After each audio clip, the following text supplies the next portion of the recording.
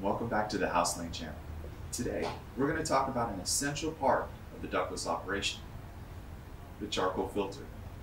What actually it is, how it works, and how to change the filters. There are two types of charcoal filters.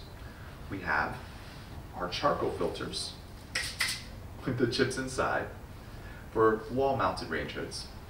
And we also have our cotton filters for our under-the-cabinet range hoods. But what is activated charcoal, and how does it work exactly? Good question. Well, let me tell you. Activated charcoal is actually charcoal that is additionally processed to absorb gas molecules. Now, what we're going to do is using oxygen to heat the carbon to a very high temperature. The impurities are actually going to be vaporized and removed. Now, this is going to create pores on the surface. Did you know that 1 gram of activated carbon actually has a surface area of 32,000 square feet? That's a lot. But once it passes through the filter, the gas molecules, they would actually be captured on the surface. Now, these charcoal filters are amazing, but the unfortunate part is you actually can't reuse them. Still amazing, you just can't reuse them, and it's for a good reason.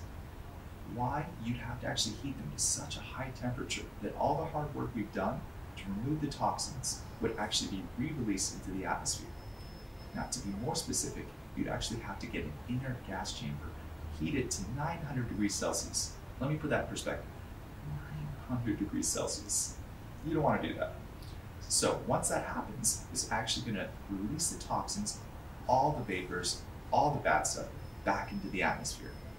So, in other words, don't do it.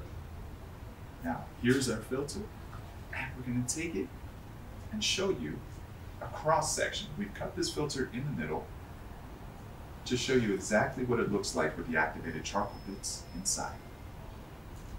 These little pieces effectively absorb all the cooking fumes and odor, all the nasty stuff that you're going to get from cooking, and reabsorb it so the air is nice and clean. Now, what we have here is our cotton charcoal filter made of non-woven polyester impregnated with finely ground activated carbon. This also has the advantages of activated charcoal. What's going to happen is the activated charcoal is going to react to the gas and effectively trap it inside. The grease particles are going to be trapped and have nice, clean air. Now we're going to show you just how easy it is to change your charcoal filters.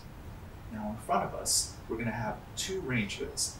We're going to have our wall-mounted range hoods. Remember, that's with our charcoal chips filter.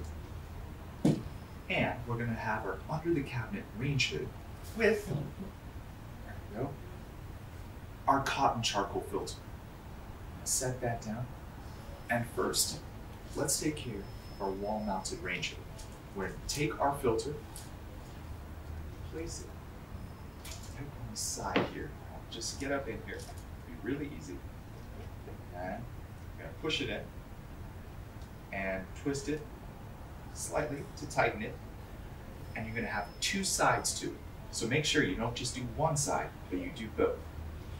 All right, get down here, and we're going to look at our under-the-cabinet range hood. We're going to take our cotton charcoal filter. Make sure you also have the wiring as well, otherwise you're not going to get it on. You're going to take it, and it's going to be a 3-step process. All right, so you're going to do one on the bottom corner, and the other on the bottom corner, like so. And last but not least, let's get that top in there and be all set.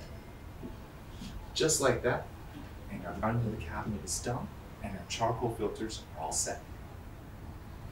Now, as I mentioned before, the charcoal filters are not washable, so you'll need to change them every 2 months to make sure your range hood is effective and working properly.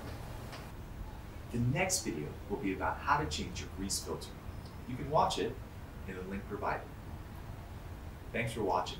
Be sure to subscribe to the Hauslane channel because of course you want it, and for any comments, tips, unboxing, or questions. Thanks for watching. See you next time.